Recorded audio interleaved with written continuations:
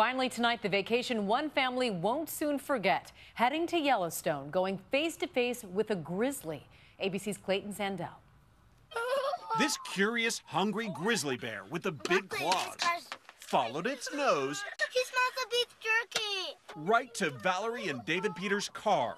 Oh my God, there's a bear on my car! They had just left Yellowstone, their niece and a friend's daughter watching too, bouncing between pure joy and terror. It's a grizzly bear. Sometimes up close can be too close. Look at his claws. Whether it's a mother bear and cubs in Yellowstone or on your back porch. The bear experts tell us a happy, healthy bear is a truly wild bear, and things can go badly if you don't keep your distance. But sometimes you just can't help it. Bears don't break through windows. I hope not. Actually, this bear could have broken that window, but don't tell her. Best day of my life so far.